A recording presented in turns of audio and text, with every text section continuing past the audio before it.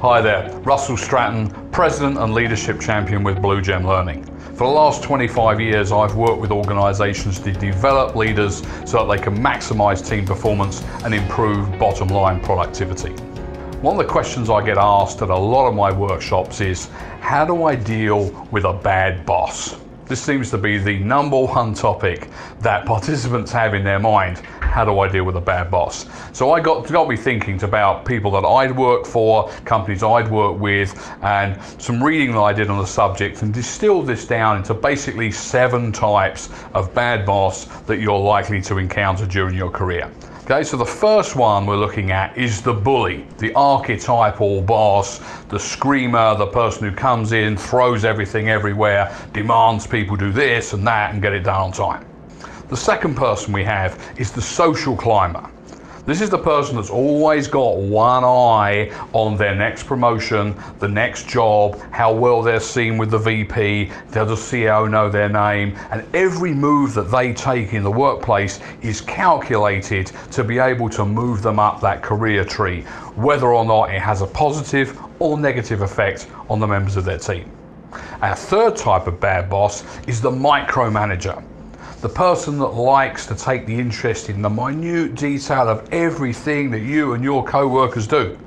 It's as if they're looking over your shoulder 24/7, checking everything that you do, every piece of work that you put out there, and always offering their suggestions. So we come to boss number 4. This is the workaholic. So in this time when we're trying to encourage people to get a balance in life between their work life and their home life, this is the person that seems to live in the office. They never leave. Now, whilst that may be dedication, the problem is it provides an environment where people feel that they can't take that time off. They perhaps can't leave a little early that day to go and watch their kids' hockey game, or perhaps they need to go with a partner to a hospital appointment because the boss is always at work and they feel that therefore they need to always be at work at the same time. Our fifth person we're talking about is the number crunching boss. This is the person that spends their time in their office, rarely leaves, crouched over their laptop or computer, typing away furiously, looking at the numbers, checking what does this mean, that mean, but rarely actually spend some time coming out and talking to the people that work for them. You're rarely going to see this person on the shop floor, but rather they're in there checking the budget line and sending off another flurry of emails. So we come down to our last 2. The absent boss. The sort of opposite of some of the others that we've talked about. This is the person that you only know is there because their jacket sits on the back of their chair. Their office is always empty. They're never at their desk. They're never on the shop floor. They're never out there on the job site.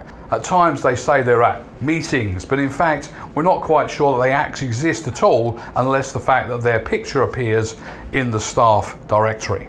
And finally, our divisive boss. This is the person who likes to play power games between one set of employees and another. They like nothing more than setting team against team, not in a collaborative, collegiate competition, but in terms of undermining each other, actually having people virtually at each other's throats. Not conducive for a productive and effective work environment. So those are the 7 types of bad boss. The bully, the social climber, the micromanager, the workaholic, the number cruncher, the absent boss, and the divisive boss. Now, just in those explanations, you might be able to identify one or more of those that you've experienced. Perhaps that's your boss at the moment. If it is, tune in next time and we're going to look at some tips to how you can deal with that individual that's making your life hell. If you like this video, you like the content, feel free to make a comment below or share with your colleagues, and I'll see you next time.